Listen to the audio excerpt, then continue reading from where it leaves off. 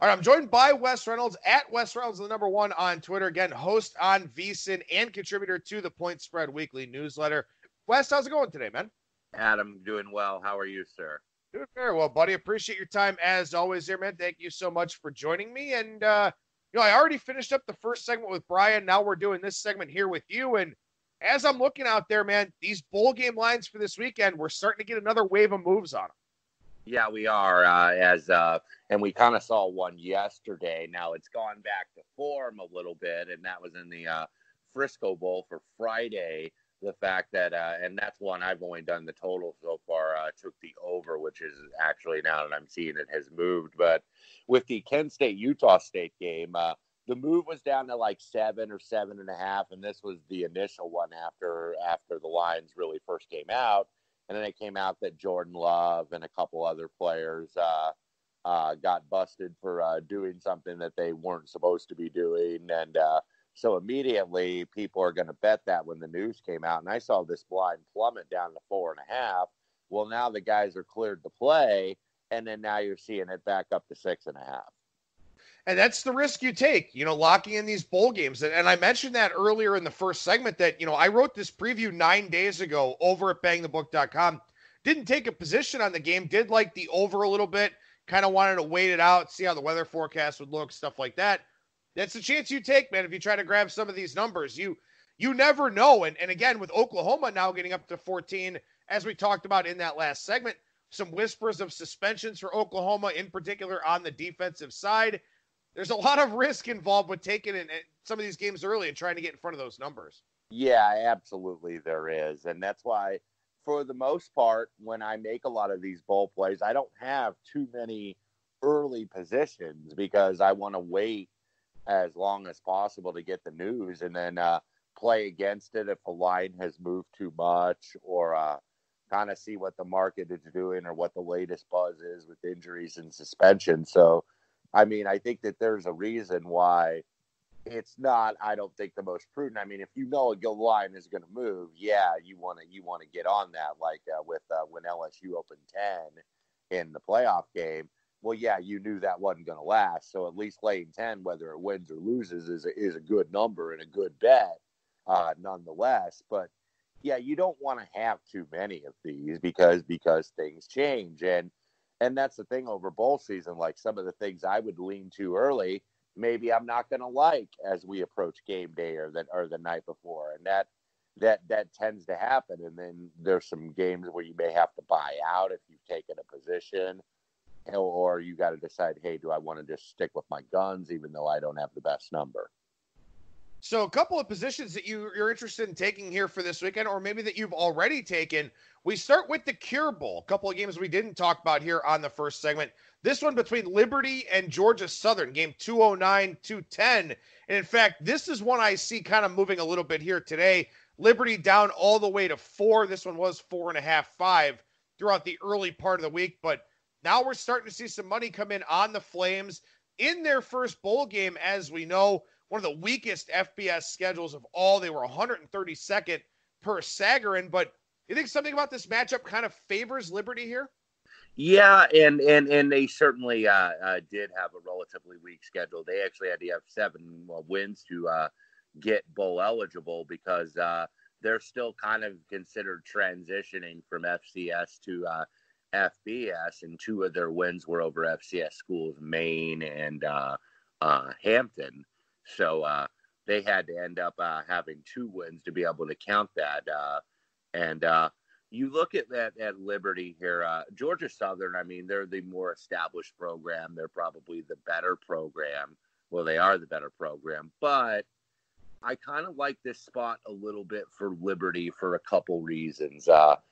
Knowing that you've known about this game 2 or 3 weeks, it's a little bit easier to prepare for the triple option than it would be if you just had 1 week or 10 days or what have you, a short span of time, like when you're going through the season. And then it's like, okay, Georgia Southern or Army or Navy or Air Force or whomever are our opponents next week. So you have very little prep time. And now you at least have more prep time going into this. And I also dislike a little bit with Liberty the fact that I think the players don't care, but the coaching staff probably cares because they're hired by the administration. And you got a ticked off university administration because of, for people that don't know about Liberty University, they are a religious institution, and there always are political ramifications. Of course, the late Reverend Jerry Falwell was the president of Liberty University for so long. Now his son is in that role. And Liberty wanted to join a couple different conferences, Conference USA and the Sun Belt, where Georgia Southern is a member, of course. So they wanted to join those conferences and were rejected from doing so. And whether this is true or not, the people from the Liberty side kind of think that this was because of political ramifications, because obviously the Falwells, not only with faith, but are also involved in politics and have taken what some would call maybe controversial views. I'm kind of treading the line here when we get into that subject. Yeah, so I think that you might have a coaching staff kind of influenced by the administration. It's like, hey, this conference didn't want us. Now this is a chance to beat somebody from said conference and really show out here, because Liberty, of course, is an independent right now in football. So this is kind of a chance for them. Usually a team in the first bowl, because they don't have that experience and they've never done anything like this before, I usually would want to go against. But I actually think that they're not too bad of a bet in this spot. Yeah, and of course they've got a guy in Hugh Freeze who, very accustomed to the bowl preparation period, at least until, all those sanctions came down at Ole Miss. And, again, I mean, there sometimes are some interesting side angles to these games. So we talk a lot of times about the little brother versus big brother games, whether it's the non-conference in college football or the non-conference in college basketball, where that's a game you're a little bit more focused on because you want to beat, that name brand program in your state. This is just a different variation of that, where you want to beat a team from a conference that didn't want to take you. And yeah, maybe there is a little bit more, a little bit more in the preparation period of telling these kids, we really need to be focused. It's a great opportunity for the school, great opportunity for the program, so on and so forth. Just trying to motivate these guys in a way without saying, hey, this conference didn't want us. This is why our program wants this game. That's an angle I really haven't heard too much about this one. So I think that's a pretty interesting way of approaching it, pretty good way of approaching it too, when you think about all the impact of motivation angles here. The one thing that concerns me a little bit is you do get extra time to prep for the option. And maybe this is something that's more relevant in like the Cheez-It Bowl with Washington State and Air Force. It can be hard to imitate the option. It can be hard to do that as a practice squad and give the defense something to look at. For Washington State, I mean, they can't do it. They're an air raid offense. That's what their guys are recruited for. They can't try and emulate the option in practice. Maybe Liberty has a better opportunity of doing that just by the nature of the school, the nature of the recruits that they bring in, a lot of FCS level talent, maybe some transfers that have seen the option, stuff like that. So maybe that helps a team like Liberty here in one of these early bowl games in terms of trying to get ready. Yeah, I think it absolutely does. And this is clearly, I mean, one of the things Liberty's going to have to fight is the fact that they haven't had this experience before. And you're kind of going to see Charlotte doing that a little bit in the Bahamas Bowl on Friday. And I kind of actually lean the other way in that game, would lean to Buffalo, just simply because this is the first experience for Charlotte. And I think if you watch the MAC, which I know that you do, you're kind of in MAC country there in Ohio, Buffalo probably was the best team in the MAC this year, and then they lose that game to Kent State on Thursday night, where Kent State came back. They had everything kind of go right for them in the fourth quarter, and Buffalo ended up not going to the MAC championship game, but they were probably the best defense and the best rushing attack in the conference, and they certainly were, actually. So maybe this is a little bit of a get right spot for them off a disappointing season. So yeah, there's all unique ways to look at these things.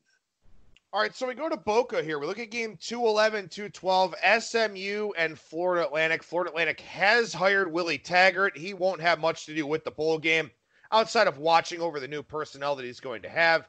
Glenn Spencer, the defensive coordinator under Lane Kiffin, going to be the interim here for this one. Obviously, we know SMU. Not really a whole lot to worry about on the Mustangs side. NFL level talent at the skill positions. So far, no one has announced they're skipping the game. And in close proximity to the game here, I can't imagine that anybody will sit this one out. So what do you think about this one here, where Florida Atlantic essentially gets to play a home game against SMU, and they're getting 3 or 3.5 points? Yeah, and I do like the Mustangs here just because I think Conference USA was very much down this year. The best team, in my opinion, in Conference USA was Louisiana Tech. But then they were kind of rolling to winning their division and going to the conference championship. Their quarterback, Jamar Smith, gets suspended. They end up losing and not being able to go to the conference championship game. And FAU got a UAB team that a great story, and Bill Clark's a great coach. But UAB, I think, had not really beaten anyone with a winning record except for Louisiana Tech when they were without, of course, their quarterback and their receiver. So, and UAB got laid out in that spot. SMU to me just is a little bit of a step up in class, and the fact that I thought that conference this year was one of the better ones in the country. SMU played a relatively difficult schedule, if you will. They did have to play at TCU. Temple was a bowl team. Memphis is a bowl team. Navy is a bowl team.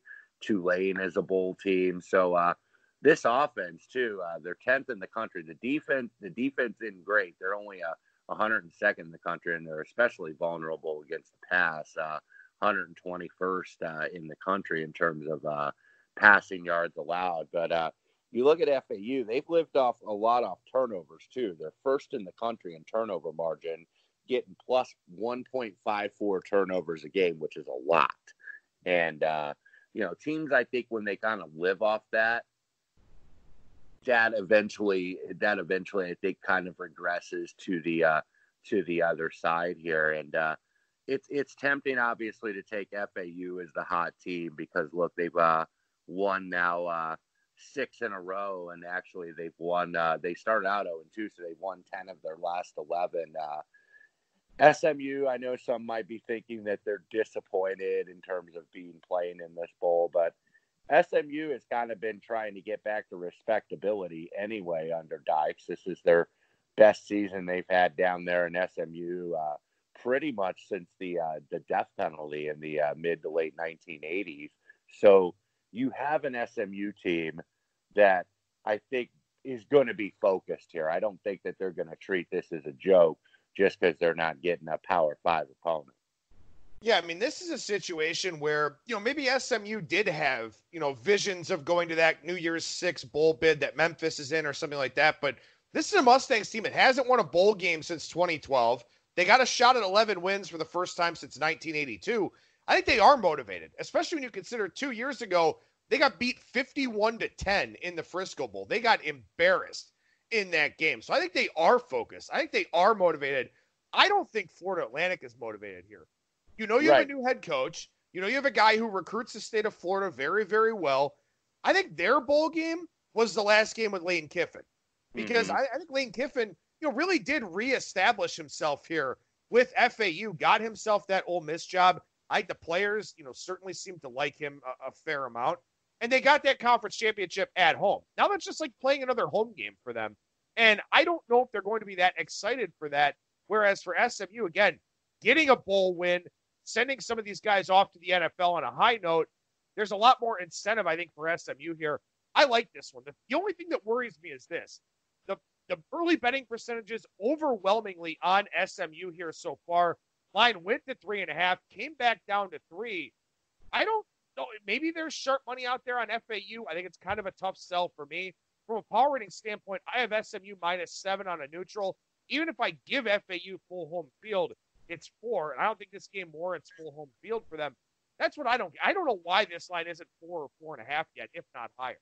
Yeah, and you mentioned SMU getting trounced in the Frisco Bowl a couple years ago. Of course, that's not too far from Dallas, where SMU is located. So it was not as much of what you would consider a quasi-home game for FAU, being that it wasn't played in their stadium. But sometimes I think that's a bad team for a team to play close to home or really at home. And it's a good thing for the team to go on the road and actually take a trip someplace.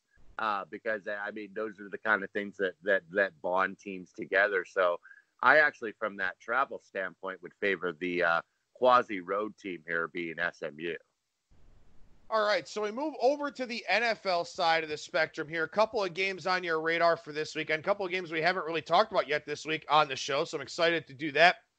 We start with game 463, 464 here, New Orleans and Tennessee. New Orleans a 3-point favorite here in this one, but we've got very heavily juiced threes on the plus side for Tennessee, and we also have a straight 2.5 showing up out there now as well.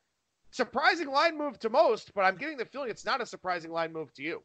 Well, not necessarily, because if you look at Tennessee last week, they were on that winning streak. Ryan Tannehill had not lost. They're putting up the great offensive numbers, and all of a sudden they got a little bit of attention, and then they lose. They lay an egg, even though they came back to make it competitive late in the game against Houston. That was a divisional game that they lost.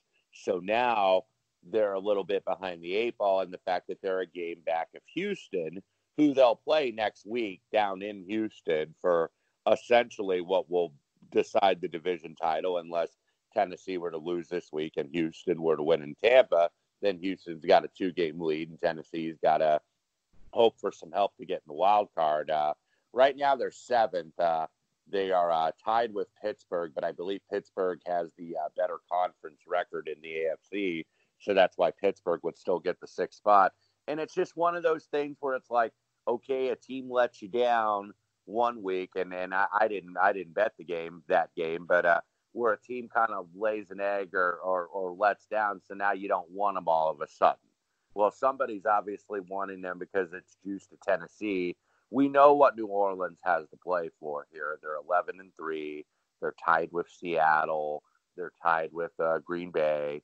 So I believe they'd be the 3 seed today. So they're trying to get that either that first round bye or that home field advantage. But one of the things for casual bettors, because those things are gonna be mentioned ad nauseum, these playoff scenarios in terms of in columns or on ESPN or Fox or NFL Network, all the national media outlets. So they're going to know it. And the odds makers know it too. If you know it, they know it.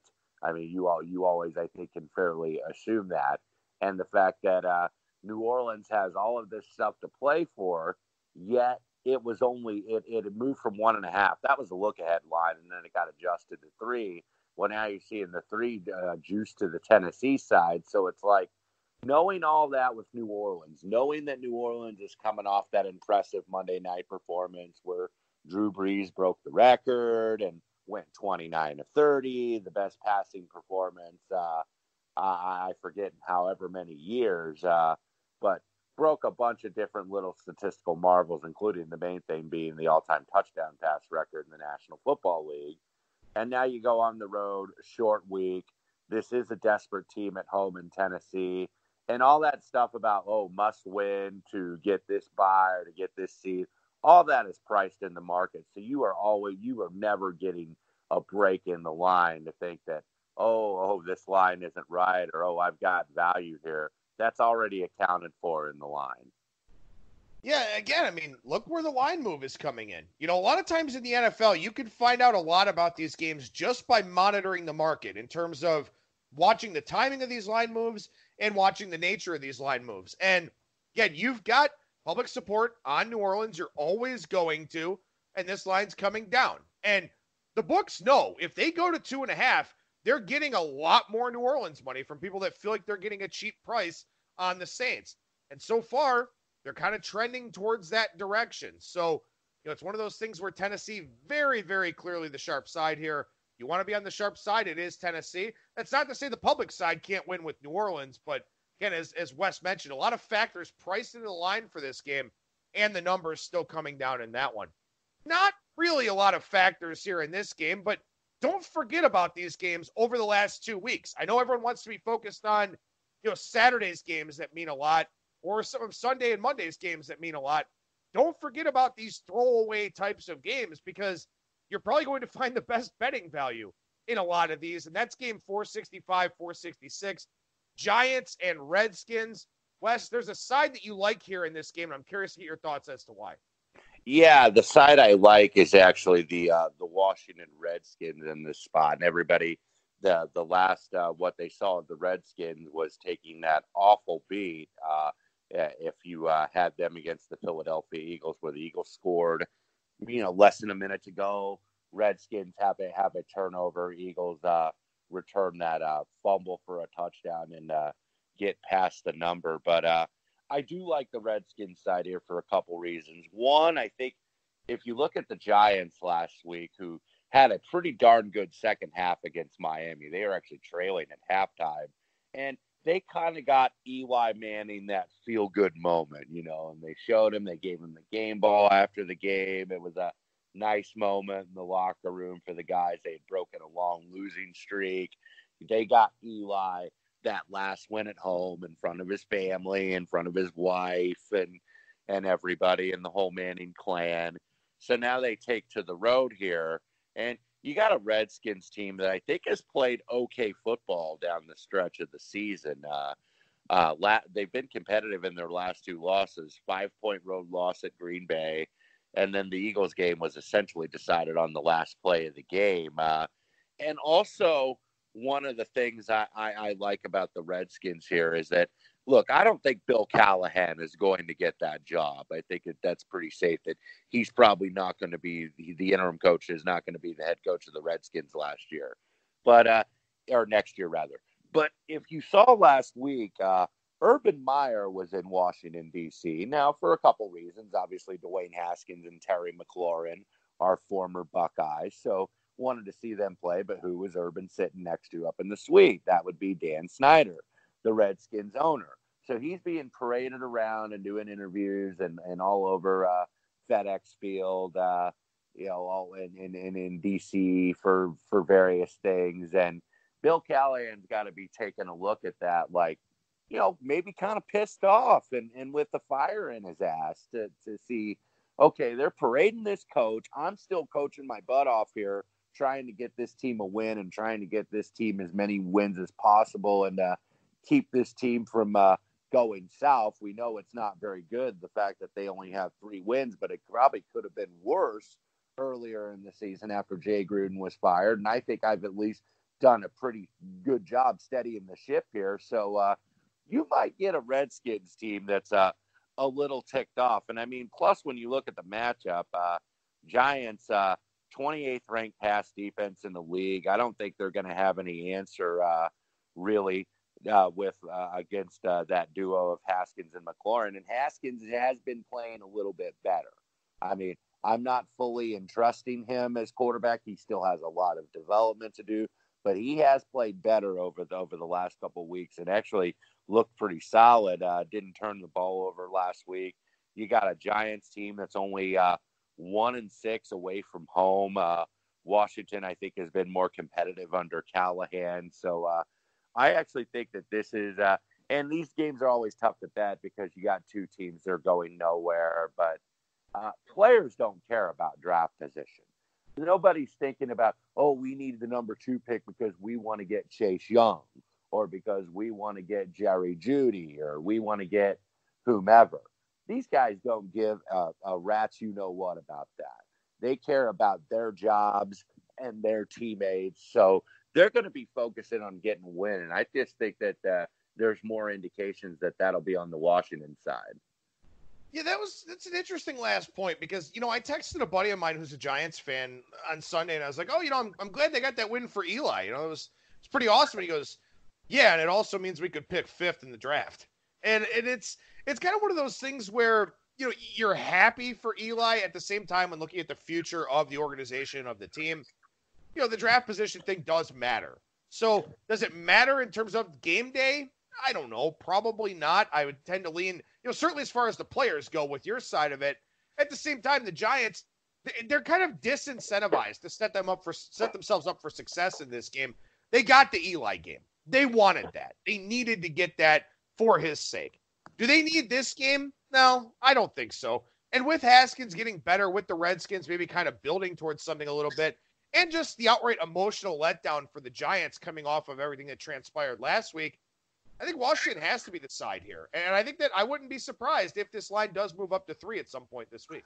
Yeah, I think it will. I'll be interested to see when the Super Contest lines come out today at the Westgate, and then the Circa lines on Thursday, because what those guys try to do is put a line in terms of where they think the line is going to go. It's not like, okay, it's 5 o'clock Pacific or whatever. This is where the line is, so we're automatically going to put out that line. So I very well think you could see 3 in the contest, just like with that other game, New Orleans, Tennessee, that we talked about a few minutes ago. That could be 2.5. Wes Reynolds, who's working and find on Twitter at Wes Reynolds and the number 1. Also hear him on VSIN and read his stuff in VSIN's Point Spread Weekly newsletter. Wes, when can people check you out on the show or in the newsletter, man? Okay. The Point Spread Weekly newsletter, and obviously the VSIN College Bowl betting guide out this week. So be sure to check that out. And then on the Green Zone, Thursday and Friday, 8 to 10 Pacific time, Saturday, 2 to 6 in the afternoon Pacific time, and Sunday, 3 to 7, along with Monday, 6 to 10. Well, obviously next week, Christmas, the following week, New Year's Day. So no shows for us here on Wednesday the next couple of weeks. So Wes, Merry Christmas, Happy Holidays to you and yours, man. Happy New Year, and we'll talk to you again in 2020. Same to you, Adam, and same to all the listeners here at Bang the Book as well.